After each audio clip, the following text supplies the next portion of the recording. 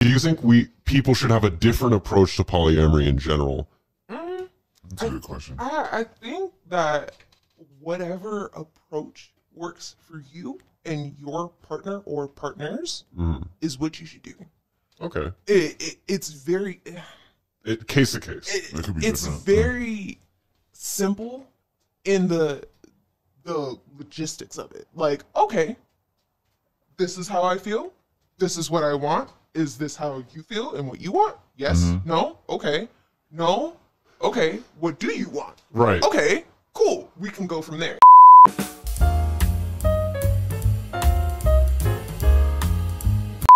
Alrighty, what up, you guys? I'm Bryson Smith. And I'm Javin, and this is Etcetera. Woo! Yes, we're back. Yes, beautiful setup. We're spaced out again. Thank God we got our chairs back. But that's a whole story. But yeah, we're back with Nadiyah, and she's going to talk with us about a fantastic topic, really relevant for this month. Let's just get into it. What is it? Yeah, polyamory. Polyamory, man. We thought it'd be interesting because these past few episodes we've been talking about like relationships and stuff like that. And since Valentine's Day is this month, and people have a lot of different views on relationships, and you know, people being monogamous and people being into like 3 people relationships and stuff like that. We just thought. I mean, there's people out there that have like 5 and 6 boyfriends and girlfriends and all types of fun stuff, which is great. Do you, right? If it works, it works. You said you've experienced something like that before, though, right? Yes. We didn't go in depth on it because that kind of wasn't the base of the episode. But Yes. I remember telling you I wanted to hear more about that. Yes. And why it didn't work out, and how you think one could work out. Yeah. I mean, what was your experience? Yeah. So I was in a relationship. Well, I'm gay. 1.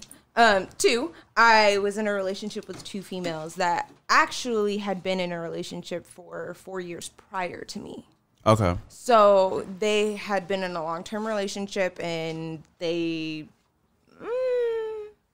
decided, kind of, sort of, in a very weird, okay, I already know that this story is starting out kind of odd. I mean, all right.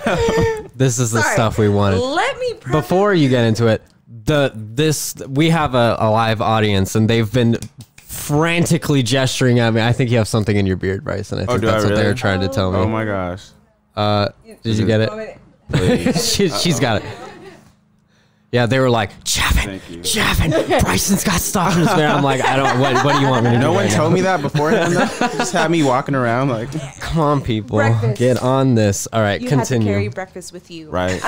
Okay, so let me preface this by saying that this all happened very suddenly. It was not something that I planned. It wasn't something I expected. Matter of fact, I know we spoke previously on me moving to Georgia and then moving back. Right. Yeah, I remember that. So when I was in Georgia, I was in a committed monogamous relationship. Right. Ended that relationship for various different reasons, mostly because I was moving back home. And then on top of that, I had been in a 4-year engagement prior to that relationship that lasted 8 months. Wow. So I remember that too, yeah. Yeah, I was in like back-to-back relationships, and I was like, no, I don't. Yeah, that's a lot. It's a lot of time. So when we got into the relationship, it literally happened in a way where me and one of the partners were literally sitting at hookah and having a great time. And she was like, when are you going to let me and my partner take you on a date? And I was like, wait, whoa. Where is this coming from? So that ended up being the like avenue in which I became a couple's girlfriend. So I think a lot of people don't understand how much goes into a polyamorous relationship. Right. 1, it could be really great. And I know a lot of people who have fantastic polyamorous relationships. But on the other hand, It's a lot. Yeah. it's a lot. I was going to say, I feel like it could be a headache. It can because be. it's just more people, more things like, When you're, for example, you said you were already coming into a relationship. Yeah. And I feel like when there's more people, like you're going to have duos, like this person might cater more to this person over, you or whatever the situation may be. So I just feel like it could be more of a headache. It definitely can be. So how it started was unconventional. Right. And then how it ended was very like left me because I was the one that got broken up with. Oh. Yeah. So it wasn't like an equal distribution. Yeah. So the thing is when you're dealing with a relationship that's already been a relationship and for so long, and then they have no real, unfortunately, they had no real prior conversation to like prepare them for that venture of life. So it was like, okay, one made the decision and they had discussed it lightly before and then it happened. So it was like they dove into it. It was like, okay, boom, boom, boom, boom. And this all happened within a matter of like, I've known one of them for 11 years or so. Oh, wow, and that's a while. The other partner, I didn't know at all. So it was, okay, I know you as like a kid, like you were, and she was younger than me. So it was like, I know you from childhood friend, like your life. Yeah. And on top of that, she knew my ex-fiance. They were on the same basketball team, or she was on the JV team and she was on the varsity team. But they went to the same school, so they knew each other. So that person knew prior history and knew quite a bit about me. And the other person didn't. So having to relearn somebody on top of learning a new person, and then there's not that structural foundation underneath the relationship to where that venture would make sense, or it would be an easy transition into it. It strained the relationship in a way that it's like, okay, polyamorous relationships, there's a whole bunch of them. There's many different types of them. There's open relationships. There's closed relationships where you have specific partners. There's relationships where one partner can have a separate partner that has nothing to do with the main relationship. Sometimes there is no main relationship.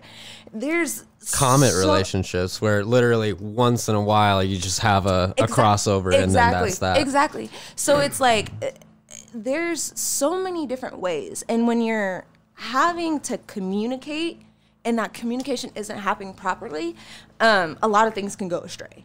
And, you know, when one partner attaches to the new girlfriend or one partner is way more attached to the old girlfriend or like however it works, it can create, if you're not careful, some sort of jealousy or possessiveness or, oh, I don't want you guys to hang out alone anymore without me. Or you guys spend too much time together, or it's so many different things. And when you're coming into it, like I found out I'm a very, very greedy lover. I am a very, very greedy lover. So I specifically found out in that time, like, yes, they're beautiful, wonderful relationships, but also I'm more of a monogamous person. And I just... That's amazing that you got to discover that for yourself, for sure, that you can be secure in that. That's and it's like in previous relationships, of course, it comes up in conversation, like, oh yeah, everybody loves the idea of a threesome, and I'm like, females, that's a lot of liquid hands. I'm like, oh God, what do you do? What do you do? Right. But every person I've ever known who's been in a threesome has always said that thing where it's just like, it's a lot. That's a lot to take in at once. Cool, but wow, that's a lot to handle. It's a lot. I wonder what orgies would be then. Insane. A lot. Too awkward almost always. Yeah, and it, again, if it's for you, it's for you. 100%. But you need to lay the groundwork to even have this type of relationship. Also, there's things that you need to be able to do as a person. Individually. If you're not able to make more love where needed, it's not going to work. It's not going to work because you run into, okay, well, I love this person and I love this person too, but I can't love this person more than I love this person, or I can't love this person more than I love this person. And it's like, oh, whoa, now you're in a completely different headspace when it comes to separating your time, money, dates, anything. Like anything. Gifts. Like imagine how much goes into a monogamous relationship. And just then alone. Doubling that or tripling that or making that into four. Like that's why I was saying I feel like it'd be more of a headache with the more people because there's more you have to do. But But I guess, I mean, if it works out for some people. Yeah, Payoff, right? but on the flip side of that, when there is the groundwork and there is that communication and there is that trust, it works well, especially for people who maybe in conventional relationships or monogamous relationships can't stay faithful. Right.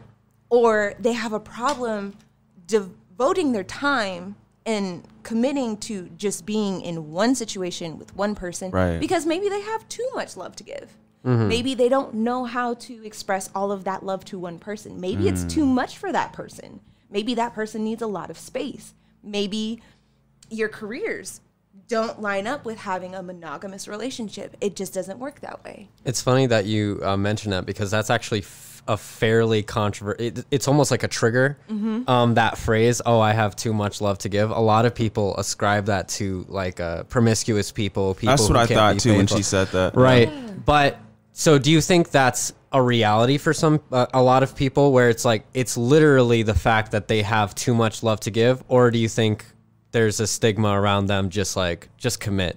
Just you don't know what you're talking about. You're just. I don't think they want to commit. Well, that's what I think. I think that everybody's idea of commitment is different. Could be that too. Yeah. Everybody's idea of commitment is different. Okay. My commitment to my girlfriend is way different than what your commitment to your girlfriend would be. The things that you do in your relationship and how you maneuver through your relationship is going to be completely different. So, yes, it does get a stigma of, oh, you're just being promiscuous. Honestly, I don't think that way. I don't think it's that. I really don't. Some people, yes, of course. Some people, there's always an asshole, right? Completely misuse the trust and the leeway somebody would be willing to give to you. Right. However, again, when you lay the foundation and the groundwork and you say, okay, this is the type of person I am. I like to give a lot of love. I like to flirt. I like to, have multiple partners and be safe about it. Right. Then yes, absolutely. You can probably make this work. Okay. It just depends on the type of people that you're trying to be in a relationship with and knowing your partners and knowing yourself. So when it came to my situation, it was, I didn't know my partners. I didn't know my partners well enough. I didn't know enough about them to know how to care for them. I didn't know enough about them to love them the way that they wanted to be loved. And when you're learning these things and then you figure it out and then something tragic happened. So there was a very tragic happening that happened in the middle of the relationship or in the very beginning of. And people don't realize, like, when your partner is going through a certain amount of grief and you don't know how to help them grieve, it causes a rift. Yeah. It causes you, and of course, both partners in that situation want to go comfort the partner that's going through something. Right. Naturally, yeah. Now, when the partner that's been in the relationship sees the new way that the new person is handling this grief and grieving with them, again, that can cause another rift if you don't know how to care for the other person and care for them while caring for somebody who's grieving. So it's a complex situation, but there's a lot of communication that you can do, and that's necessary to make it easier. And it doesn't come off as promiscuous. It doesn't come off as, oh, I just want to love all of these people at every moment of the day. It's not like that. Some people, not common. That also goes into the type of polyamorous relationship you're in. Okay. And if you don't have that, okay, this is what type of relationship we're going to have. We're going to have an open relationship. We're going to have a closed relationship with a partner. We're going to have a closed relationship with, you have a partner of your own and I have a partner of their own, and they don't meet, but we have a main relationship. Right. Or we're just going to be in an open relationship. We can claim each other and we love each other, but you're more than willing to go and have sex with, have dates with whoever, but you're not allowed to be in a relationship with them. Romantically. So you're not, I don't want to say not allowed, because that's not how humans work. That's not how humans work. Right. But essentially, you don't have the agreement of, okay, we're able to be in other relationships other than this relationship. So when you're looking at the grand scheme of things, you actually have to do a lot of research prior to see what you're comfortable with. Yeah. What fits with you, and have a conversation with your partner. What fits with you? Okay, this is what we're going to do. Or this is not what we're going to do. And we're going to just make this cut and dry, and we're going to leave it there. I have a question. You mentioned earlier you didn't know your partners well enough before you hopped into the relationship. Was there something exciting about that? What caused you to just hop into that so quickly then? Absolutely. There's a lot of, because in previous relationships or in my own searching for myself, I was like, I wonder if I would like this, if this would work for me, if this is something I want to actually do. Okay. Or is it just a nice fancy idea that theoretically sounds nice, but in all actuality, nah, that's not it. And it ended up being that I know you as a person. I don't know you as in reference to being in a relationship with you. Because people as people are very different than people as in a relationship. Right. The way you handle relationships is often how you handle your friendships and how you handle, your relationship with your parents, your siblings, if you have siblings, dogs, cats, whatever. Whatever you got going on around you. So I didn't know them well enough in reference to, okay, this is how you are in a relationship. Now, mind you, I'd spent time with them prior to them asking me to be their girlfriend. With them as people, because they were my friends. At first, they were my friends. Are you still friends with the one you knew over a decade? No. No? Oh, so that ended. It's done. Cut clean. That's a done deal. Oh, okay. That's a done deal. But I do know, their relationship ended up ending, and their So it just other relationships, and they're everything fell apart. Yeah, essentially everything fell apart. But again, that's from their own relationship problems and the things that they had going on, and that were underlying issues that arose when it came to having another partner, because you can't hide those things. You can't hide it. You can't hide if you're possessive. You can't hide if you're jealous. You can't hide if you're envious of a person, or if you love a person, or if you're happy with a person, you're not happy with. You can't hide those things, especially when somebody new comes into the situation. And especially when you're, again, the way that it ended, grieving losing somebody. So that's a lot. Sounds like they weren't ready for it. That's intense. Sounds like they weren't ready for it. No. And this is me looking in retrospect, just realizing okay, you guys just truly weren't in the space to have this type of relationship yet. And ended up being that you guys weren't even in the space to have the relationship that you were having. So it just was a long, short plethora of emotions. I understand density of it. Yeah, it felt like a long time, but in all actuality, this relationship started and ended within a month. Oh, wow. Damn.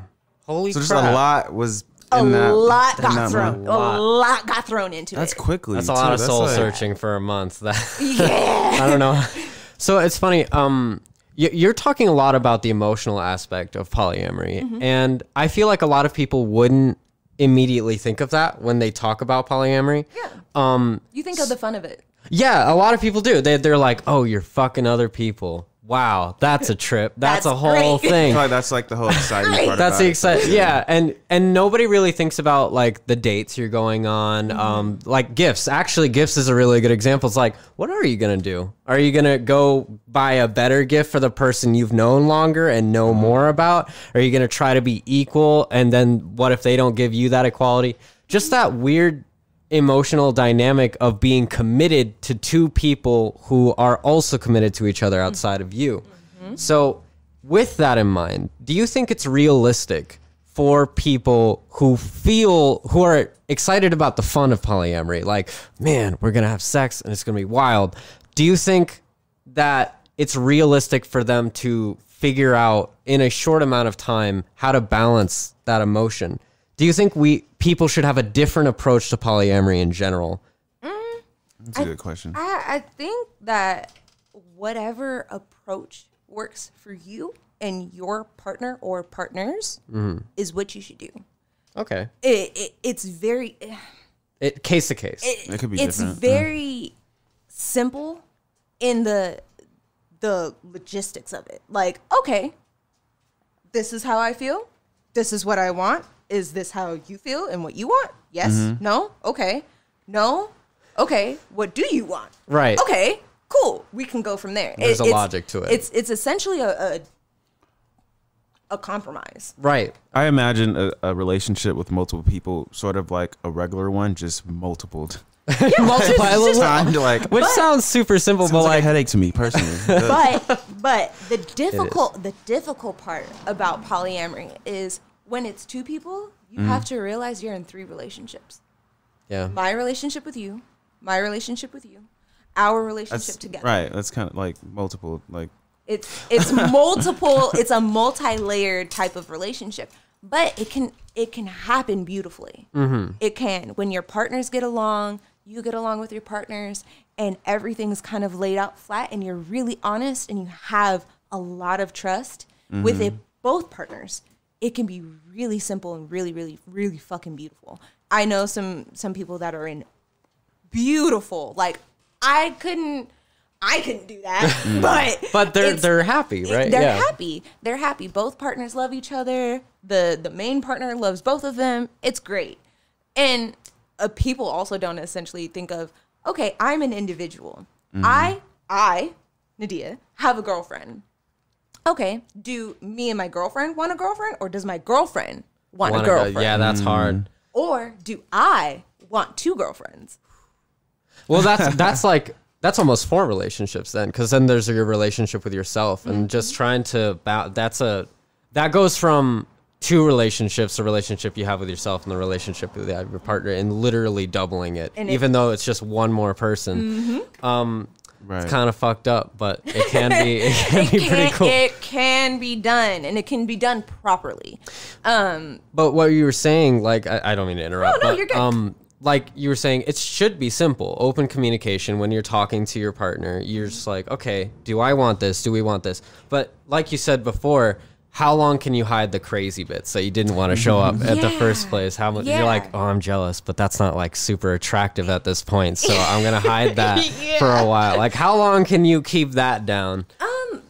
Well, I'm naturally not a jealous person. Right. What's mine is mine. What's yours is yours. Greedy, not jealous. Got you. Greedy, not jealous. Right. So when it comes to me in relationships, I know that about myself. I know I'm greedy. I want your attention to myself. I don't want you to split your attention with anybody else. So for me, if I was going to do another polyamorous relationship, whether I'm not, that's a lot of work, and I just don't have the mental capacity for it at this juncture and point in my life. But I would have another girlfriend that isn't connected to my girlfriend, and my girlfriend would probably have another girlfriend that isn't connected to me, and we would keep the relationship separate, is probably how I would want it to go. If we were going to have a relationship where somebody is involved directly with the both of us, or like living with us, or, you know, we're constantly in the move with each other, she would probably only be with us together and not separately. Right. So it just kind of goes in this way of like, okay, what can I truly like digest, handle, be okay with, love both people as much as I can love them, and make this a healthy relationship. So yeah, it does take a lot of like, Sounds like a lot of work. It's dead set commitment. It's like, I am committed to this thing. It's going to happen. It's going to work well. This is what I want to do. And you have to go into it with that mindset. Which is entirely ironic considering the stigma around polyamory, where it's just like, oh, no commitment, just free, just do whatever you want. It's a huge and it's the opposite. commitment. It is a huge commitment. It takes time and effort. Right. And, I always in a whole lot more. Not to mention, yes, sex does come into the category. sure, You have to be sexually compatible with these people too. So you have to find them attractive, or you have to find some attractive quality about them. And feel attracted by both of them. Exactly. So what if one of your partners isn't as attracted to you as the other one. Now you're going to spend more time with the one that you're more attracted to, or the person is more attracted to you. Right. And then that's when things get a little soupy and not amazing. What were you saying? I was going to say, interrupt. when I always have these conversations, I always think of Sham Booty, because she always says it's a lot of work, this, that, and the third. And, you know, I've never been in a relationship like that, but every time I hear information about this, I always go to her or something. Yeah, right. I love She's Shan. popular. Like, She's great. I love Shan. Shan is definitely a good person to go to if you are thinking about doing this. She's super educated on it too. Yes, Like,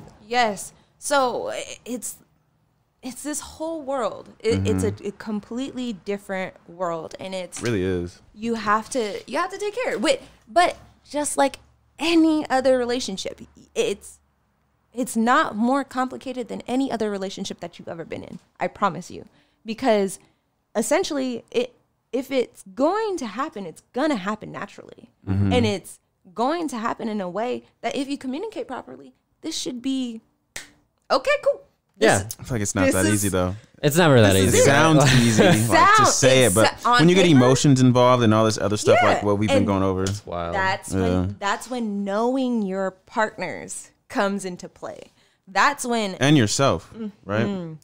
definitely knowing yourself. Right. So if I'm super solid in who I am and you're not super solid in who you Right, are, yeah. that's just going to cause a personal rift. Because at the end of it, you essentially want your relationships to be, oh, these are my friends. These are at the base of everything. They're still my friend, girlfriend, boyfriend relationship. Friend. Cool. Got it. After that, yeah, you really got to know what you're getting yourself into. You really got to know your partners, and you really got to know, hey, this is solid what I want to do, and this is how I want to live my life. This is the lifestyle I want to have. And you honestly have to not give a fuck about anybody else's opinion. I'm already there. So like parents, aunts, uncles, close family, friends, relatives, like it's like You gotta throw all that out the window. You really have to be like super solid, and you have to be like, yo, I'm ready for this. I'm ready. I want this. This is what I'm gonna do. This is how I'm gonna do it. This is how I'm gonna find my partners. This is how I'm gonna do it with my girlfriend or my boyfriend or whoever. And then also you get to the topic of marriage.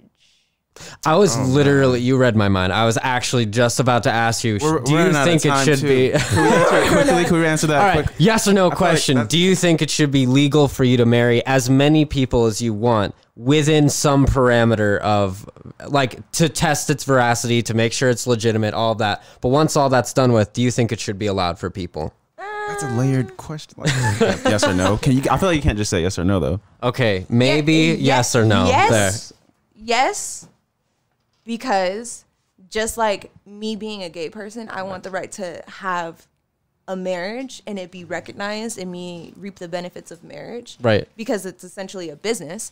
It's a business partnership essentially, because you're putting on paper taxes and health Shared insurance ventures, and yeah. all of those things, bank accounts, all types of fun stuff. But yes, if that is the relationship and the lifestyle that you're committed to, you should be able to commit yourself to both people or all people within the legalities and parameters. In the eyes of the government, you should be recognized as You should. There's polyamorous relationships that they have a girlfriend that's their permanent fiance and they look at it as a marriage and things like that. But that's a whole different. It's a minefield. We can't get into it. But yeah, go for it. Yeah, I was gonna say that would wrap us up though. Yeah, we'll probably have to talk about. We'll almost, undoubtedly we're gonna have to talk, because we're just talking about polyamory, which I don't know if you guys know, but it means like many loves or multiple loves. Right, right. We haven't even gotten into the full sexuality of it. We haven't gotten all the way into the social stigma of it. There's a lot on this topic. But I'm really glad you came on and got to talk about it. Thank you. Always. So fantastic. see you next time. See you next time.